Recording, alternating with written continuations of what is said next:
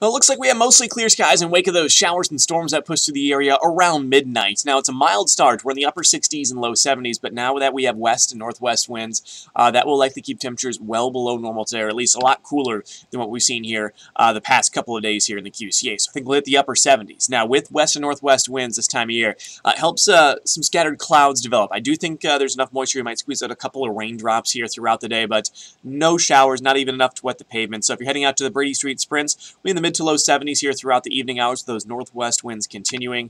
And again, you might have a couple of raindrops, but nothing that's going to help us or make us need to postpone the race or anything like that. Upper 70s here on Saturday, mostly sunny. And then as you get into Saturday and Sunday, our next system arrives. We are tracking showers and storms, but it's afternoon, evening hours on Saturday. So Street Fest might be in jeopardy at least later in the day, but RAGBRAI riders should get in without any problems. And also Bix on Saturday morning. It looks like we'll start off in the 60s. Race time temperatures likely in the mid to low 60s.